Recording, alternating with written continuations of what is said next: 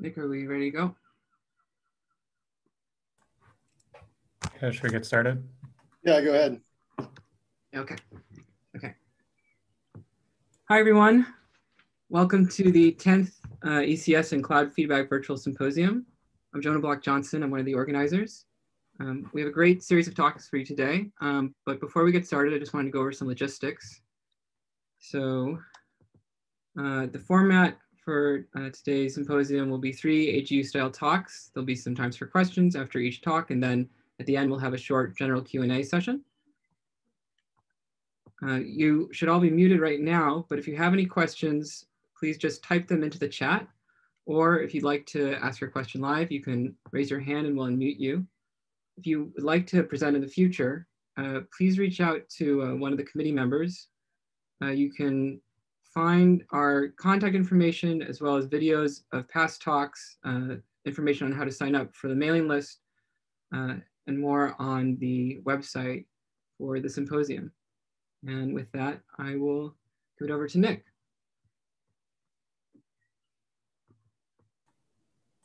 Oh, I thought you were doing introductions, Jonah. Oh, sorry, I thought I was. No worries. So our first speaker is Ivan Mitevski, who's a grad student at Columbia. Evan, do you want to share your screen? Yes.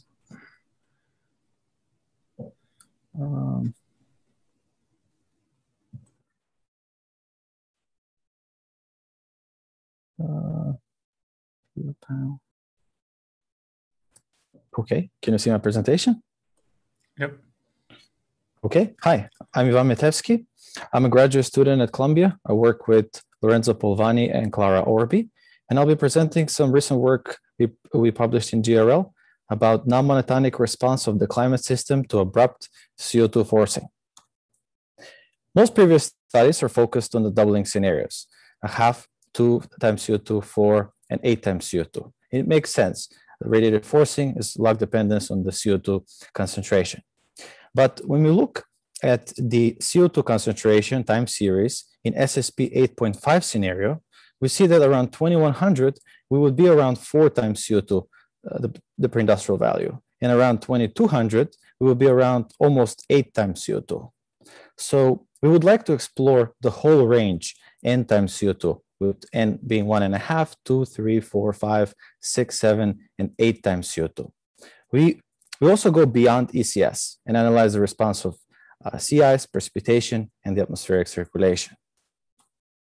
We use 2 models, fully coupled atmosphere-ocean models. One is the GIST E2.1G model, which is the official CMIP 6 version of the GIST model, and the large ensemble version of the CSM model. We do fully coupled runs for 150 years. We also do fixed SST runs to diagnose the effective radiative forcing, as per Forster et al. 2016. We do them for 30 years. And we also do some slab ocean runs. Some equations we all know. Earth's energy balance, delta R is F plus lambda delta T. And the way we calculate ECS effective here is minus F over lambda, where F is calculated from the 2 times CO2 fixed SST runs. And lambda is calculated from the 150-year Gregory regression. Results don't change whether lambda is calculated from year 1 to 150 or 20 to 150. So here is the Gregory regression. Left is the GIST model and right is the CSM model.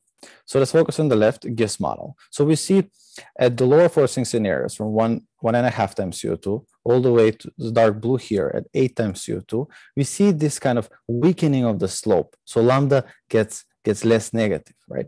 But when we look at in the intermediate CO2 scenarios, especially at 3 times CO2 in lime, we see this between 2 and 3, we have this increase in slope, like the slope is steepening.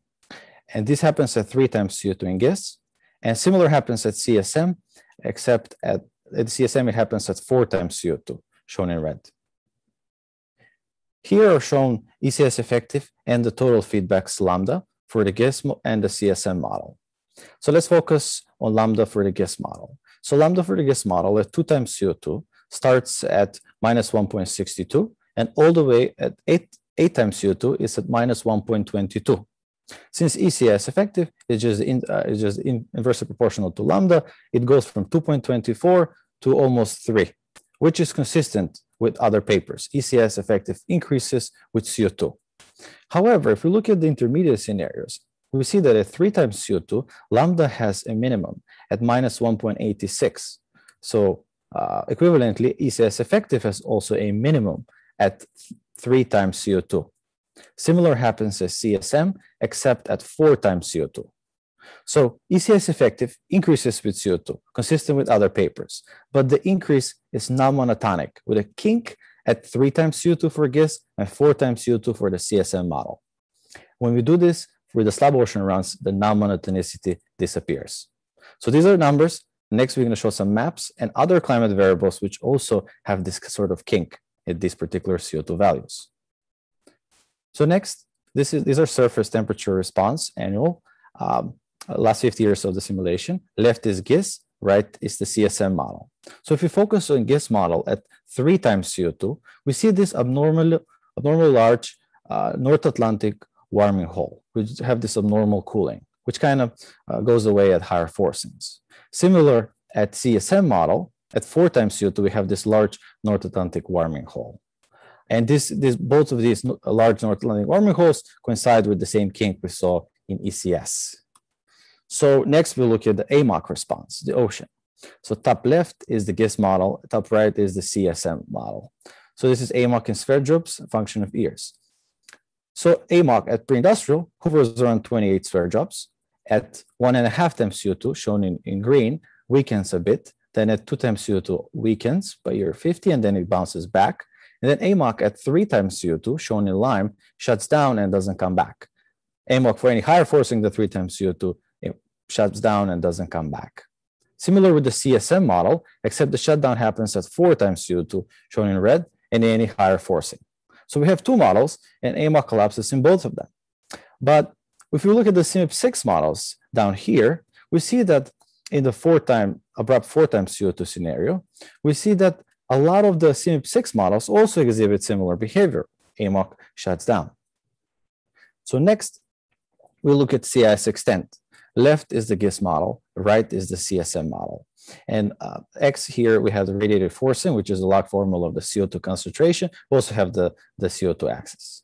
So if we focus on red, which is the Northern Hemisphere CIS extent response, annual, from PI, we see from PI to 2 times CO2, we see CIS extent decreases. And then between 2 and 3 times CO2, we have CIS increase. So CIS extent is higher at 3 times CO2 than at 1.5 or 2. And then CIS extent decreases at higher forcings, at higher CO2 values. In Southern Hemisphere, we have non-monotonic decrease of CIS extent. Similarly happens in the CSM model, except between 3 and 4 times CO2. Next, we look at the map. Top is the GISS model, bottom is the CSM model. So notice here at 3 times CO2, CIS extent response annual, we see this blue. So there's more CIS extent at 3 times CO2 than it would be at pre-industrial at this particular area.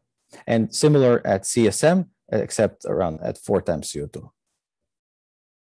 So next is precipitation. So left in this plot is the GISS model, right is the CSM, and top is the fully coupled model runs, and bottom is the slab ocean. So focus on top left, precipitation response. Red is Northern Hemisphere, blue is Southern Hemisphere. So focus on the Northern Hemisphere. As we increase CO2 up to 2 times CO2, precipitation increases. But between 2 and 3, we have this decrease in precipitation. And then precipitation increases at higher forcings. And at Southern Hemisphere, precipitation just monotonically increases at higher CO2 values. Similarly, with the CSM model, we have this kink between 3 and 4 times CO2 in Northern Hemisphere precipitation response. Contrasting this with the slab ocean runs exhibit no such kink.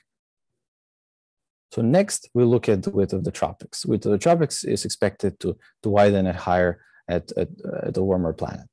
And here we look at the edge of the dry zones. Precipitation minus evaporation equals 0. Same types of plots. Left is GISS, right is CSM, top is fully coupled, and bottom is slab ocean. So we focus on the Northern Hemisphere response shown in red, we see that the tropics expand, edge of the dry zones goes poleward at 2 times CO2. Then between 2 and 3, we see we have less poleward shift at 3 than we see at 2. And then it goes down, and then it comes back up at higher CO2 values. In the southern hemisphere, edge of the dry zones just monotonically moves poleward. Similar happens at the CSM model, except this kind of kink occurs between 3 and 4 times CO2. Slab ocean rounds exhibit no such behavior, no such kinks, just monotonically widening. So next is the Hadley-Cell strength. Same types of plots. Top left, GIST model, red, the northern hemisphere Hadley-Cell strength. We see Hadley-Cell strength from PI going down to 2 times CO2, Hadley-Cell strength weakens. But between 2 and 3 times CO2, Hadley-Cell strength strengthens. At 3 times CO2, we have a stronger Hadley-Cell than what we have at PI. And then Hadley-Cell strength declines at higher CO2 values. In southern hemisphere, shown in blue, we have the Hadley-Cell strength to just be monotonically decreasing. On the right, we see the CSM model, which exhibits the same behavior except between 3 and 4 times CO2. Again, contrasting this with the slab ocean runs, they just show the Hadley-Cell strength to be monotonically decreasing at higher CO2 values, which leads us to believe is the ocean dynamics that contributes to this kink. But we only run the models for 150 years, and model takes longer to equilibrate. So here we extend the GIST model runs for 2, 3, and 4 times CO2 up to 300 years, and we show the AMOC. So AMOC does not come back in these runs for 3 and 4 times CO2, does not come back up to year 300. In fact, the modeling center ran abrupt 4 times CO2 from the same model for 1200 years, and AMOC did not come back. So we have no reason to believe that AMOC will come back in these runs.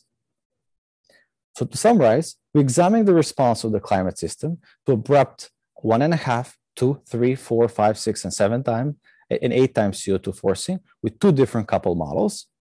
We see that the climate sensitivity, CS extent, precipitation, and the atmospheric circulation respond non-monotonically across this range of CO2 up to 300 years.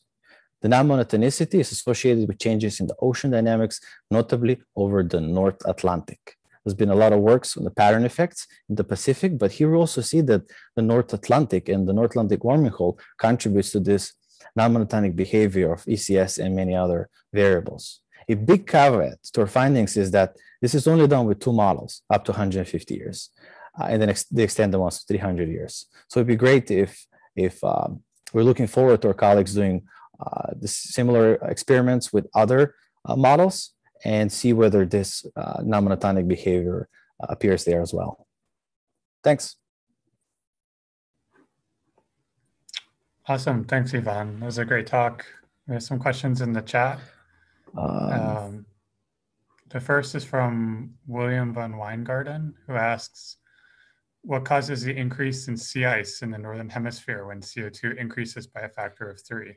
The North Atlantic warming hole cooling. It's abnormally large, and the AMOC shuts down at exactly the same forcing, and we have this cooling, and the cooling contributes to it. Okay, and then Dennis Hartman asks, is the behavior dependent on the abruptness of the forcing onset? Excellent question. We're looking to explore that with transient runs as well, and see whether that would appear. So yes, it could be due to the abruptness of the forcings. Okay, maybe, and then Andreas Schmittner raised his hand. Andreas, do you want to unmute yourself? Yes. Hello, can you hear me? Yep. Yeah, I had a similar question to Dennis. I think, I mean, I remember that for the exponential 4 times CO2 increase experiments, I don't think that the AMOC collapses in many of the models. So that kind of would indicate that it is due to the rate of change, so the abruptness of the forcing. And so, it reminded me of a paper we published like more than 20 years ago that showed that the AMOC collapse depends on the rate of forcing in a very simple model. So in the RCP 8.5 and the SSP 8.5, AMOC does weaken in a lot of the models as well. So we did see. But it doesn't collapse, right, in many of those. Right. The immediate collapse is more expressed in the abrupt forcings, yes. Okay, we have one last question from our next speaker, Jen K, who asks, do you think the initial condition in the ocean could affect your results? Are you using the same initial conditions for all runs? Yes, we do use all the initial conditions for the same, for all the runs. But we did it with two models, right? We did it with the GIST model and with the CSM. So it's two different models, right? We see the same behavior. So that kind of, yeah. Okay, great. I think there's more questions in the chat, but we should move on. And yeah, so I think Jen is going to be our next speaker. Sure.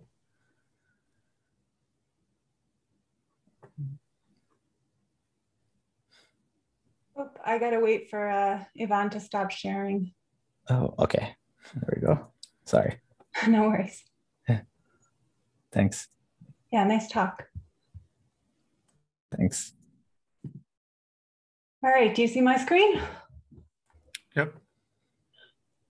So we're going to continue along a similar line of thinking about how the climate and cloud responses to idealized greenhouse warming and cooling differ. Here, I'm just looking at one model and the differences between a doubling and a halving, but with a particular focus on the cloud responses in these models. And I think it'll be complementary and stimulating after hearing Yvonne's talk. So the first thing I'll show is just that we have about 20% more global warming than global cooling in CESM1. Like Yvonne, we ran these experiments for 150 years following some CMIP6 protocols that were laid out from CFMIP and non-LINMIP. It's important to point out that after 150 years, of course, these models are not equilibrated. And one of the motivations is for thinking about, for example, last glacial maximum climate. And obviously, this is not an equilibrated climate state.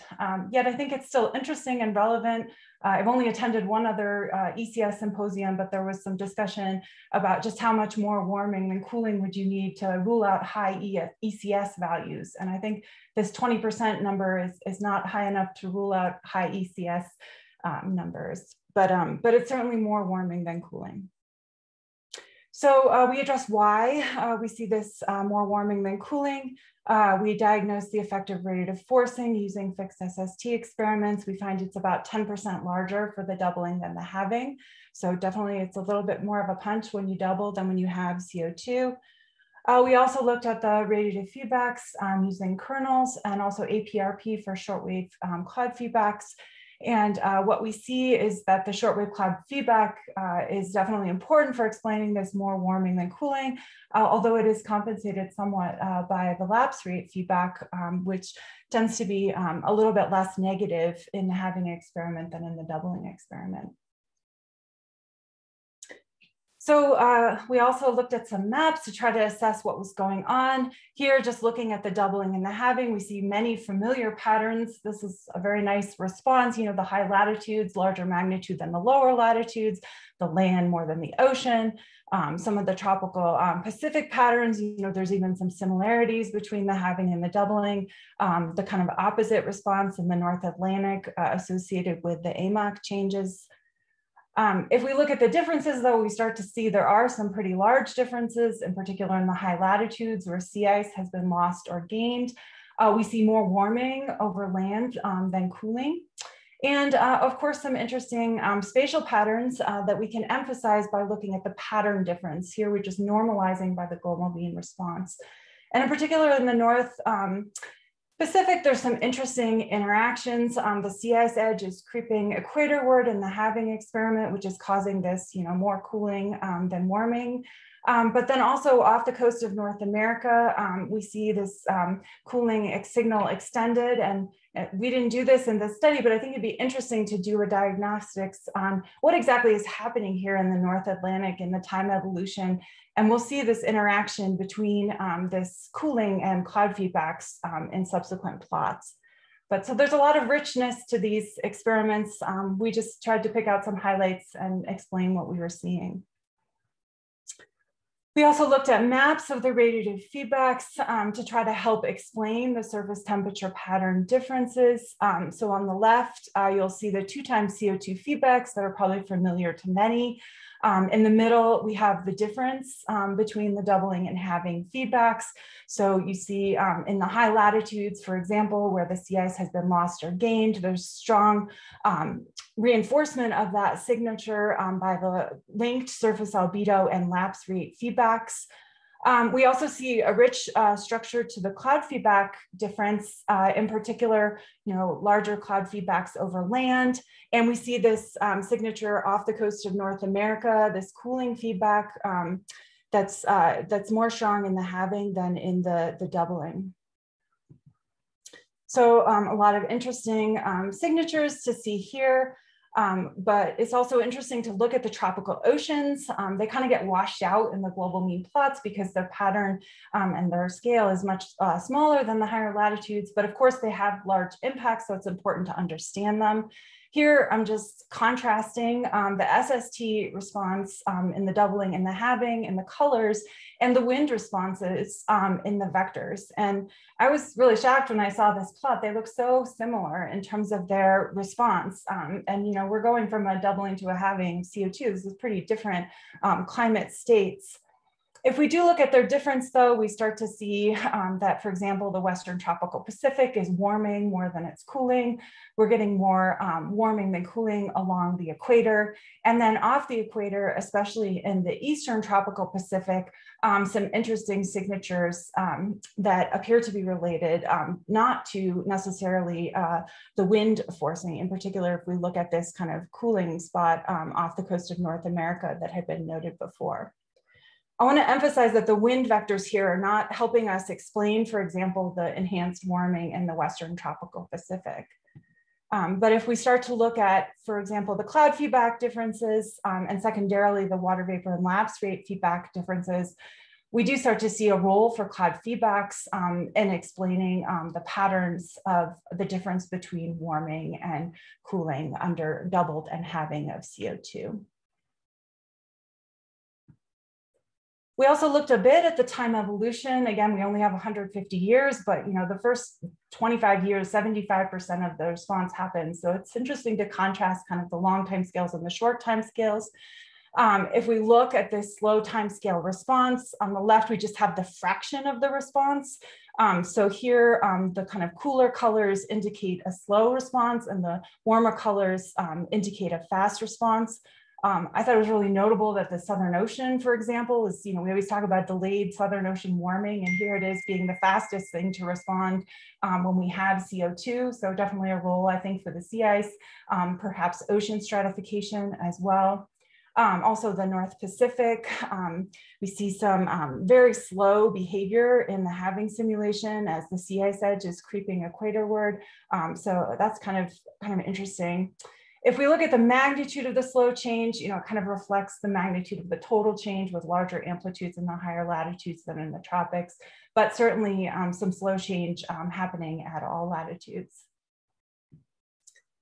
The ocean dynamics and the cloud feedbacks appear to be very important for explaining the tropical SST response and including its time evolution. So here we're just looking at the slow minus fast pattern for both the doubling and the halving.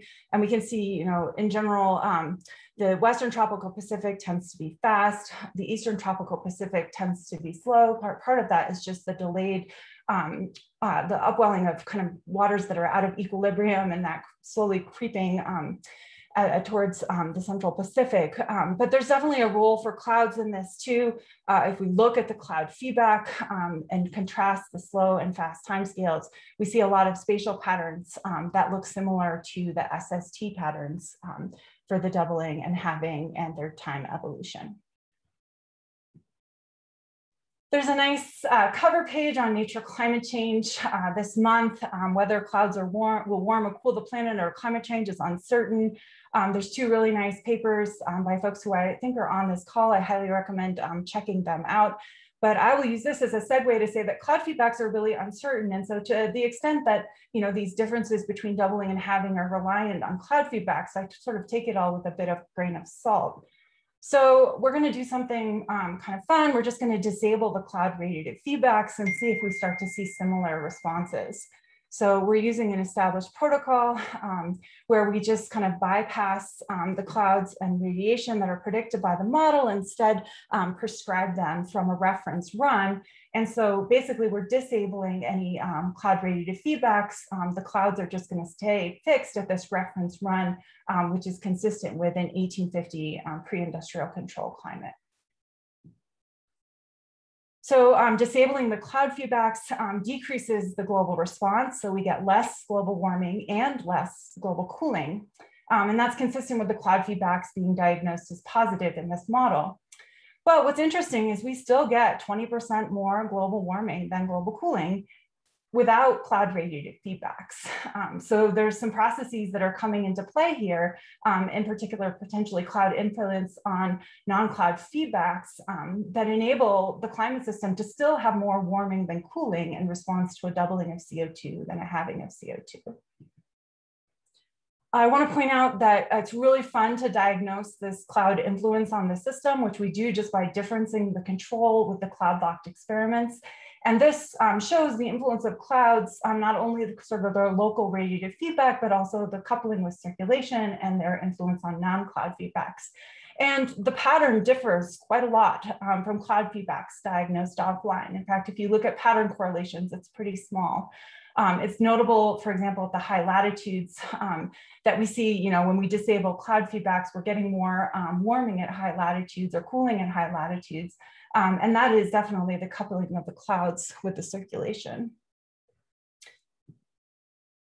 If we look at this cloud influence, we see that it actually affects the response magnitude a lot more than it affects the response pattern. Indeed, if we do global pattern correlations between the simulations with and without cloud radiative feedbacks, we find really high pattern correlations between their responses. But there's definitely more of a response when the cloud feedbacks are active.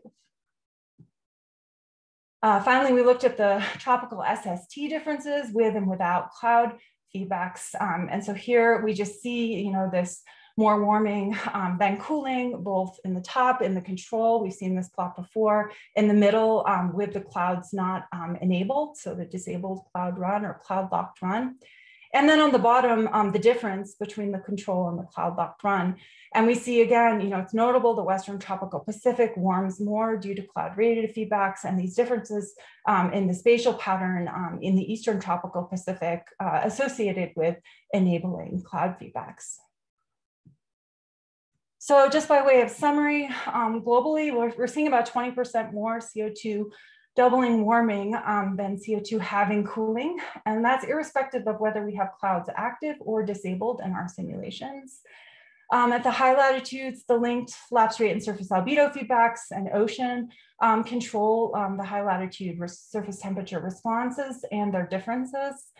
The tropical Pacific seems kind of unique in that it's really shaped by the cloud feedbacks in terms of its spatial pattern. The Eastern tropical Pacific response is slow when compared to the Western tropical Pacific. And there's a lot of interesting interactions between the clouds, the surface winds, and the ocean dynamics there. And finally, disabling cloud radiative feedbacks affects the response magnitude more than the response pattern. And one exception there is the tropical Pacific. This work has been submitted to Journal of Climate. The lead author, Jason Chalmers, is now a graduate student at the University of Santa Barbara, but he and I are working to get it published, and we really welcome your feedback. Thank you. Thank you, Jen. That was a really great talk. It looks like we have a question from Manoj. Do you want to unmute yourself? And hello. Hi, Jennifer. That's a really interesting talk. I've got a question about the South Asian monsoon or the South Asia. It seems to be non-linear and it seems to be slow, but the rest of the Indian Ocean looks to be fast. So is it coming from the Eastern Pacific? It looks quite interesting what's going on there. I have no idea, but I would be happy to share the simulations with you if you would like to diagnose it. I think that's one of the fun things about these types of projects. There's so many interesting responses, and yeah, I certainly don't think that we've explained everything that we've seen in these patterns. We focus more on the tropical Pacific, And then also on the high latitudes where I have more expertise. But happy to send them. Send me an email. I shall send you an email after I've finished marking in months. Okay. Sure thing. Okay, thanks. Let's see. We also have a question from Robwood wants to know how the forcing compares, the instantaneous radiative forcing compares between the doubling and halving of CO2. I don't know if that's something you have it there. Yeah, I mean, we diagnosed the effective radiative forcing following guidance from Forster et al. So I think like Yvonne, we ran 30-year experiments. I will say it's kind of fun, and Rob, I think you'll appreciate this. We also did those experiments with the cloud feedbacks disabled. And what we found is that the clouds are actually enhancing the forcing. So they're part of the rapid adjustment and part of the effective radiative forcing. So I guess that's sort of a backhanded way of estimating the instantaneous radiative forcing. I don't know, someone should correct me if I'm wrong. I always get these definitions a little bit confused, but I think when you disable the rapid feedbacks from clouds, you're starting to see part of the effective radiative forcing that's due to those fast adjustments of clouds removed. Yeah, I guess that's, thanks for the response. I guess I'm just wondering, should we expect them to be the same? Was there there seemed to be some implicit expectation that these should be the same, you know, the responses? Yeah, I mean, I think this doubling halving CO2 framework, and Yvonne showed this very nicely too, as you go to larger forcings, you know, there's, you know, guidance from the 1990 IPCC report that says that it's log linear, the forcing with CO2, but actually it's not. It's a little bit off from that. And I think that's an important thing to be able to calculate. And it's been highlighted in papers recently. I'm happy to share our submitted paper to Journal Climate where we have, you know, the latest references on that. And there may be other people on the call that can address that in the chat too. Thanks. Okay, we have a question from Gavin Schmidt. How about CSM2? Well, there's cloud locking capabilities in CESM2. I think it'd be quite fun to disable the cloud feedbacks in CESM2, especially given how crazy they are and how much they're increasing the equilibrium climate sensitivity. So yeah, maybe a project to take on. And then let's just do this last question from Kyle here. Is there a role for ocean stratification under 2 times versus having a CO2 and causing that enhanced surface warming? Yeah, I think ocean stratification would be really fun to look at in these runs, especially over the Southern Ocean too, Kyle, which I know you're interested in. And, you know, we cite your paper for the delayed Southern Ocean warming, but I don't know if you're surprised or intrigued by the fact that Southern Ocean is fast to cool. So I think it'd be interesting to look at the stratification also there and the CA's response as well.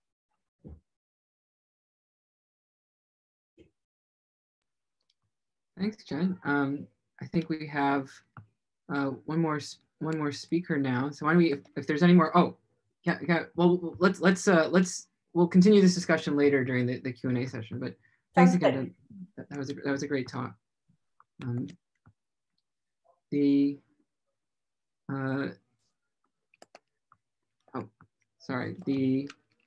final speaker is Xianglei. Do you have your are you able to share your screen? Yeah, I think I'm able to share my screen. Mm-hmm. Yeah. Okay. So can you see the screen? Yes. Okay. Yeah. Okay. Yeah. Okay. Yeah. So good morning, everyone. So today I'm going to present a couple of studies in my group published in the last few years, and the central theme here is look at the climate through the spectral dimension. And what I'm going to present will be focused on the modeling study, but actually this spectral dimension really have a very strong observational tie there, which I will go back or reiterate at my conclusion slide. So just a couple of slides to set up the stage. So for this group of audience, I do not need to explain what is the radiance, what is the flux. So basically, the radiance is what we can observe from satellite platform. And the flux is really the angular integration of the radiance. And when we talk about the flux, you can talk them at a different spectral resolution there. So when we do radiation budget study or climate change study, we normally look at the broadband flux, which is long wave, short wave. Basically, it's just one number. You integrate it over a wide frequency range. And we could also have narrowband flux. So that's really the flux, for example, computed from the GCM. So you have a radiation scheme. You look at the different spectral band, their CO2 band, the water vapor band, and you compute the flux. And from each individual band, you sum them up. Then you get the broadband flux. And if you go to even higher spectral resolution, that is what we can observe using the satellite instrument. So that is what we normally refer as a hyperspectrum resolution there. So that is for example, what I showed here is a synthetic spectrum at a resolution of a 3-wave number. And if you sum them up, that's actually give you a flux, which is 288 watts per square meter. So that's the OLR for a typical clear sky in the tropics. Okay, and if you break down this broadband, you can see, for example, from 0 to 400 wave number that's contribute almost 1/5 out to the OLR. And if you look 400 to 600, that contributed to about another 1/5. And that means the far infrared contributed to almost 40% of the OLR in the tropics. And if you go to the CO2 band, that contributed to another 1/5. And if you go to this first window band in the mid-infrared, that contributed to another 1/5 to your broadband OLR. And for all the other mid-infrared band we use extensively in satellite remote sensing, that actually only contributed to another 1/5 there. Okay, so that basically say what I showed the number here is the narrow band, and you can further go to the details for the hyperspectrum there. And when you sum them up, that really give you the broadband. So whenever you're talking about radiative feedback or radiative flux, there is really an intrinsic dimension of spectra there.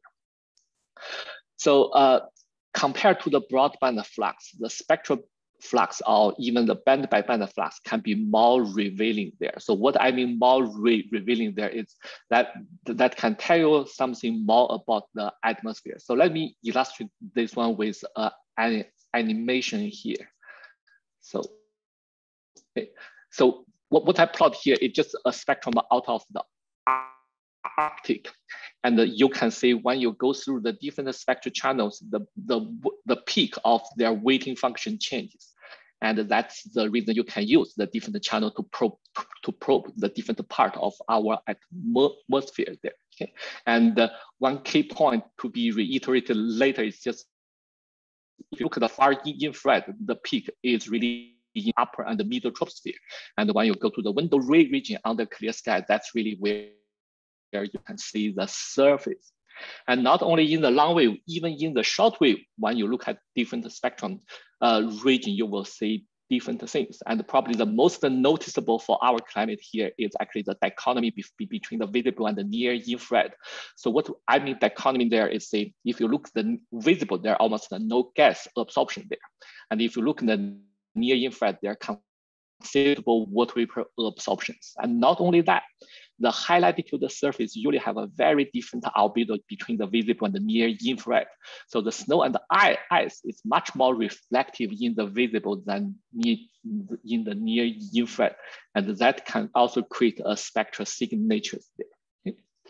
Okay. Okay. So I will actually, due to the time limitation, I will use two examples here, both related to the long wave spectrum to illustrate this merit of spectral dimension here. And the first one is actually a study we published recently for how the spectral solar irradiance can affect the climate simulation there, just the spectral dimension there. So due to the limitation, I will skip that, but if you're interested, you can check out this paper. And in one sentence, the merit of the spectral dimension is really say it can reveal the compensation biases, which cannot be revealed from your broadband diagnostics or evaluation. And I will try to use 2 examples to illustrate this point. So I will skip this shortwave study. Okay, so let's just look the long wave cloud feedback, okay, and think about how the spectral dimension can help us here. And all you need is just contrast the far infrared absorption and the mid infrared window. So for the clear sky, as I mentioned, the peak of the weighting function for far infrared is somewhere in the upper troposphere. And for the mid infrared window region, the peak of the weighting function is right at the surface for clear sky. Okay. So now let's think if you put a high cloud like cloud A here and you change it. Yeah. Now when you change it, you really can see the radiance of flux change in both far infrared and mid infrared.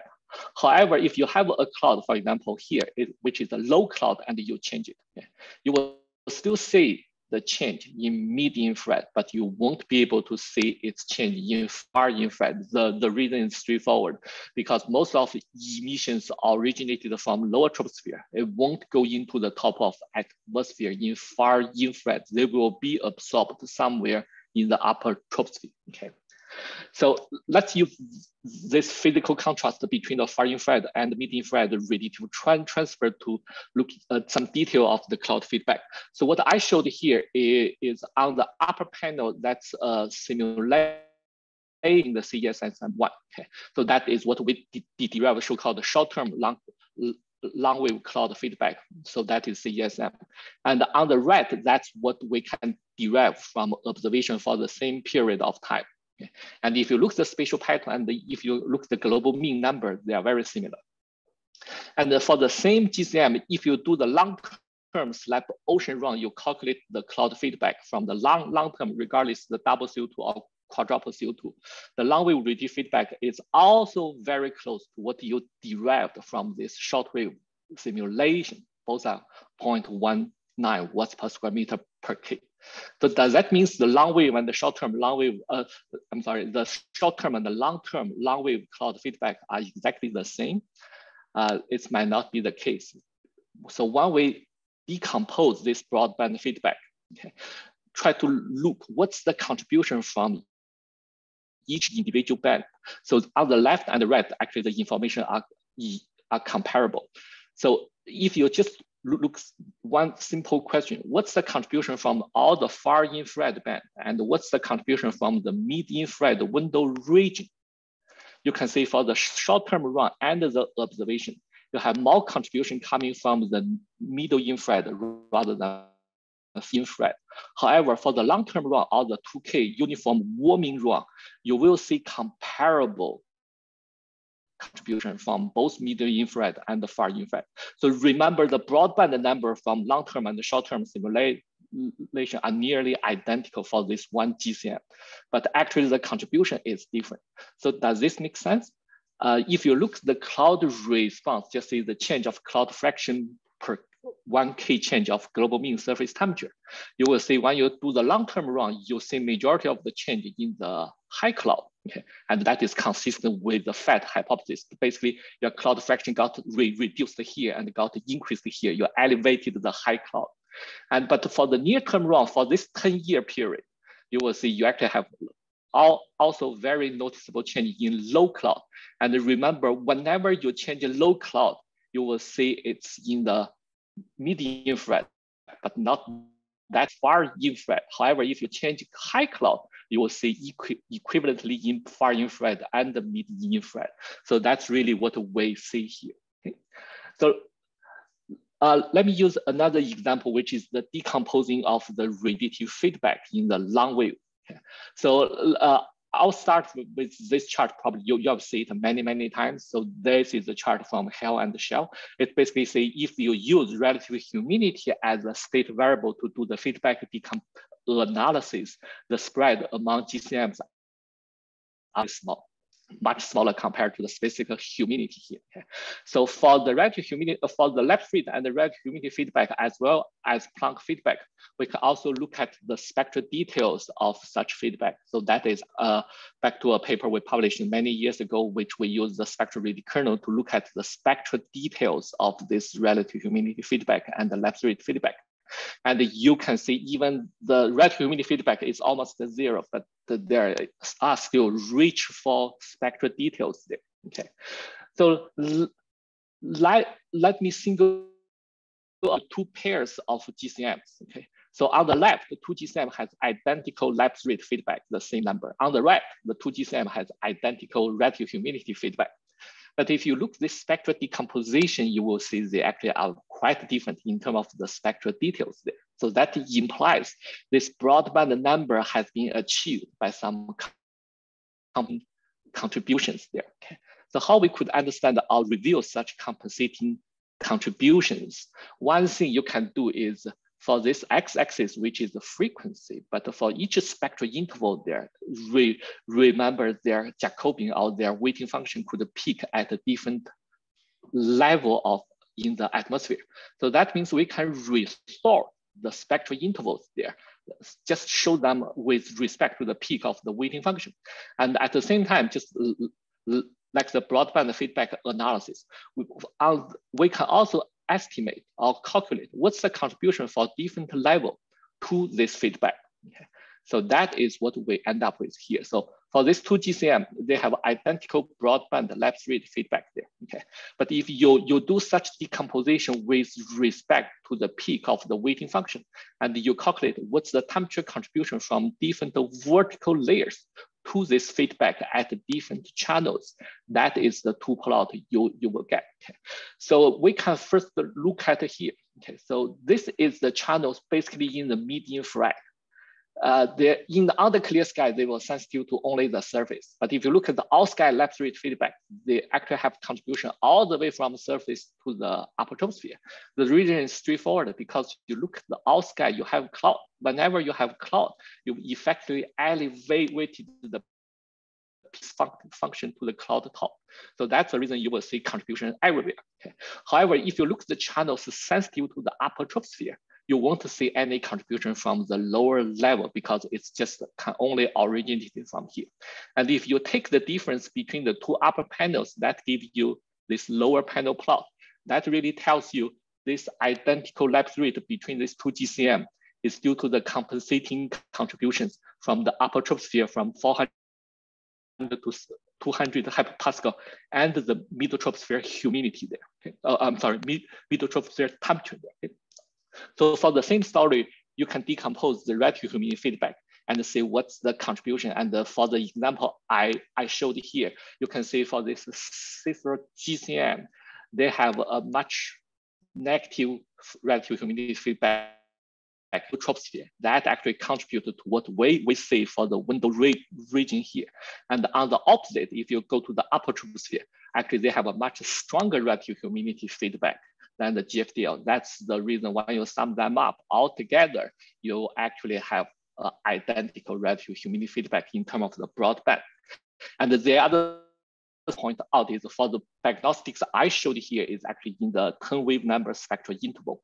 And if you increase the spectral resolution there, for example, from 10 to 2 wave number there, you could reveal more vertical detail there. That's actually have an implication for observation. So just to sum up, in one sentence, the spectral dimension here is really the bridge between the broadband diagnostics and your geophysical or meteorological field. And because that can really help you reveal the compensating biases there. And even you just output the band by band flux from GCM, that actually can already tell you much more information than the broadband alone. And that change from a practical perspective is very straightforward. You just output a faulty number rather than just the one number from your radiation scheme, then you will get a lot of information there. And if you want to go to the hyperspectrum, that's actually the spectral relay kernel can also help you do the diagnostics. And let me go back to the observation, because if you only look at the models, that's probably not the whole picture. And you have to go back to look at the observations. And actually that's what we have quite a few years to develop this scheme. And using this scheme, we actually can provide the spectrally resolved OLR over the Earth observations. And that actually is a part of their level 3 product. If you are interested, you can just go to the NASA deck and search this keyword, and you can download the data and play with it. And in the next, just in this coming decade, we actually have quite a few missions dedicated to measure the far infrared. And also I want to mention for Libra, which is the Earth continuity mission for the radiation budget measurement. It actually will have a dedicated near infrared channel to measure the near infrared flux, which actually can help us to understand the shortwave part. Okay, so I will put my reference here and I will stop and take questions. Thank you. Awesome, thanks Xianglei, that was really interesting. Are there any questions for Xianglei? Oh, I see there's one from Dennis Hartman. Would you suggest modelers save spectral information in their data sets? If so, what is the optimal number of channels? Yeah, that's a great question. So if we want to go hyperspectrum, that means the model really have to have a satellite simulate the radiance. So that would take a lot of effort. However, each GCM, they have their own radiation scheme. For example, the RTMG has 14 bands.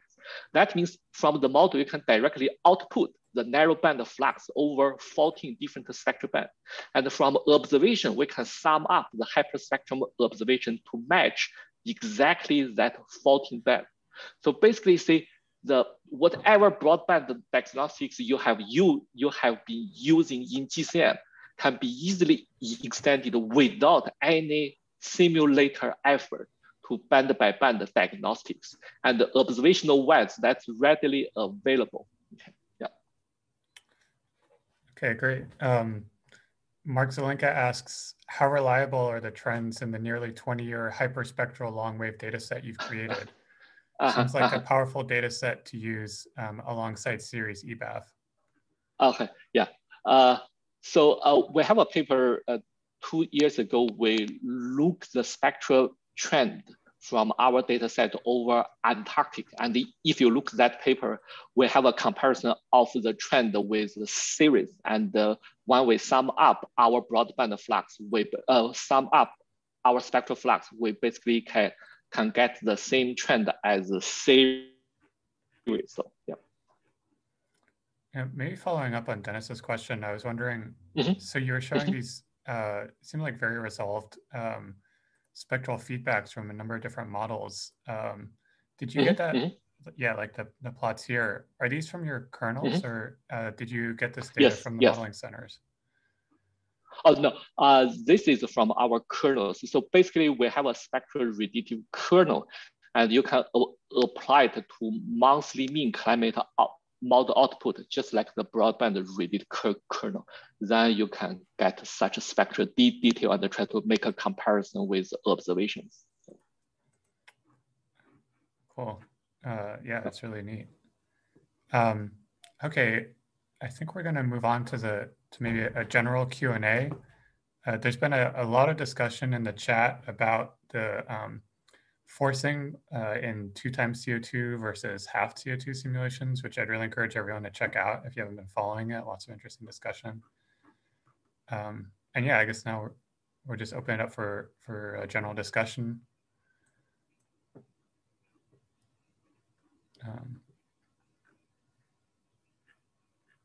Maybe, Jonah, do you want to summarize some of the discussion in the chat? Well, I think my understanding of it is that there's a couple different questions. One is about the change in the instantaneous radiative forcing with CO2 level, and I guess and then also with the effective radiative forcing for CO2 level. And I think that there's my understanding is that there has been work to try to use line-by-line calculations and maybe simple models of stratospheric adjustment to try to get at some of these ideas from first principles. But I don't think, we tried to do a somewhat systematic intercomparison of estimates of radiative forcing between halving and doubling and quadrupling CO2, but we were just using regression estimates, which Torsten pointed out is, that's going to give you a lot of noise. So it would be great if there was some sort of systematic sets of fixed SST runs for a number, across models to estimate these changes in forcing. I think Jen was responding more specifically about about their results. About her results in CSM1. Did you end up getting about a 10% change in the rate of forcing of the effective rate of forcing between levels? Yeah, and I think this actually relates nicely to Xianglei's talk as well, because these line-by-line calculations aren't necessarily relevant for the forcing that's being experienced in a climate model that doesn't resolve all of those lines and have that spectral information. So I think it's really probably model dependent. I've learned a lot about this since I gave like a kind of naive talk about this, like maybe 4 years ago, and I still find it so confusing. So somebody wants to, I think the Forster 2016 paper is really relevant.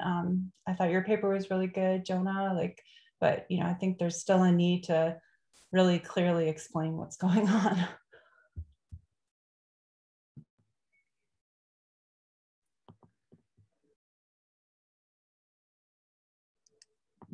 Yeah, I thought that those methods that you were showing Xianglei about using spectral information seemed really quite interesting but also for looking at potentially that what exactly spectrally is causing the changes in these feedbacks and forcing under different conditions. I don't know if it would be great if there was some degree of standardization between models, but I guess that seems like a bit of a challenge in being able to do that sort of looking.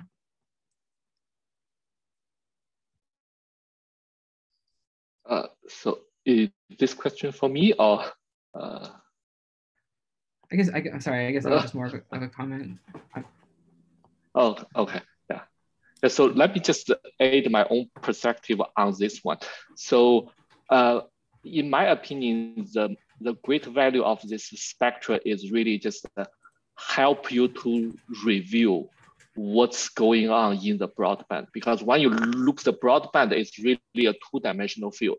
When you look at the spectral information, that gives you another dimension, which is directly related to the vertical information or vertical distribution in our atmosphere.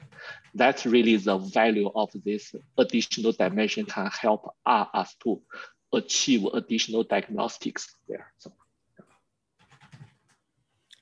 Xianglei, are your spectral radiative kernels publicly available? At least I wasn't aware of them until today.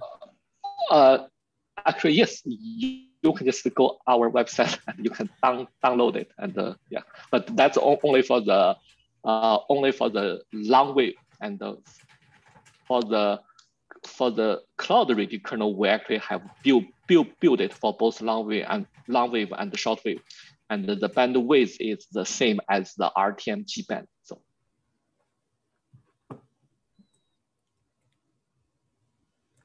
Awesome, thanks. Well, it's coming up to the hour. Yeah, I don't know. Jonah, should we wind things down? Sure, unless, does anyone have any more questions for our speakers today? Maybe if not, let's thank them. That was a really great series of talks. Thank you all for your talks, and thank you everyone for coming. And please let us know if anyone wants